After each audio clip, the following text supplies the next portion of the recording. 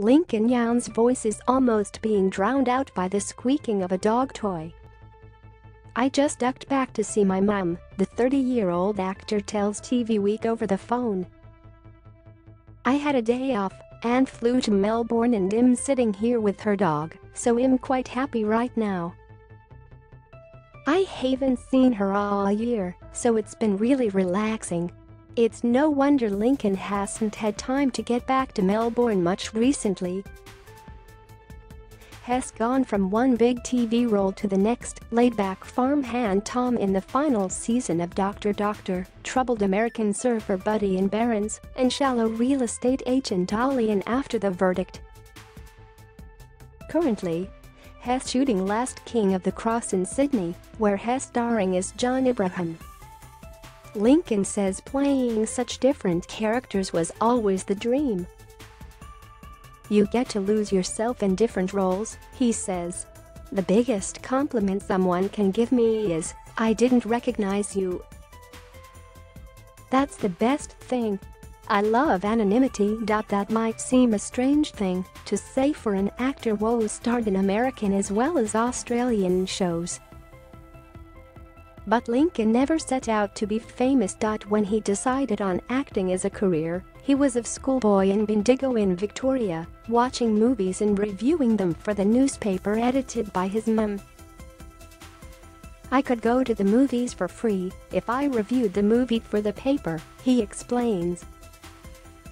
"So every third day I'd go, watch it by myself, usually, and then write the review. It became the most wonderful escape. I was a shy, introverted kid and I felt understood when I'd watch movies. That ability to affect people in a positive way was the basis for why I got into acting."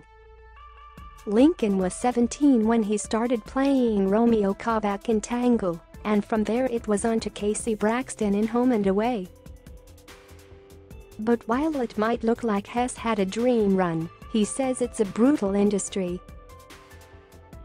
"I had a constant stream of jobs for a while, and then didn't work for years," he explains. "Then I adjusted and learned things about myself, and then went into theater, and did that for a year, and then there wasn't any work, and then out of nowhere, I got an American job." After a season in Eva Longoria's Grand Hotel, Lincoln was cast as the lead in the series The Lost Boys. But production was halted on the first day of filming because of COVID. "The highs are high, but the lows are incredibly low in what we do," he says.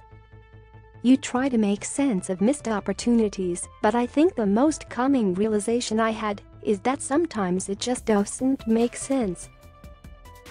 Returning to Australia turned out to be positive for Lincoln. That last year in America with COVID and the riots and the divisive nature of the politics and everything was really traumatic, and coming back to Australia was healing, he explains. Then doing that first job back here, Doctor, with such lovely supportive people, was what I needed at the time. The friendships forged on the Doctor set made it hard for Lincoln earlier this year when he was presenting the TV Week Logie Award for Most Popular Drama. Both Doctor and Home and Away were nominated, and the alliances were blurry, and I was like, "Oh, I don't know what's going to be the best outcome here," he remembers with a laugh. "But it was a really fun night. After the last few years, you appreciate when you run into good people." Lincoln's current role in After the Verdict is giving him a chance to show his funny side, which he appreciates after playing some quite dark and serious roles over the years. "I enjoy making a fool of myself," he declares. From the outset, he hit it off with Magda Subanski, who plays fellow juror Margie. "We annoyed and adored each other in equal parts in a very lovely way, so she'd try to rile me, or I'd try to annoy her, and it would create a very funny dynamic on screen," he says. "It'd move her scripts around or hide any snacks we'd taken. It became a bit of a prank set, which was fun and much needed because we were filming during the height of one of the COVID waves. More recently, Lincoln has enjoyed changing his look to play John Abraham. It's involved having to pack on quite a bit of muscle. En route, Hess nailed a personal goal of lifting 200 kilograms in the gym. I'm mentally happy and balanced when I have a physical goal I'm working towards, he explains.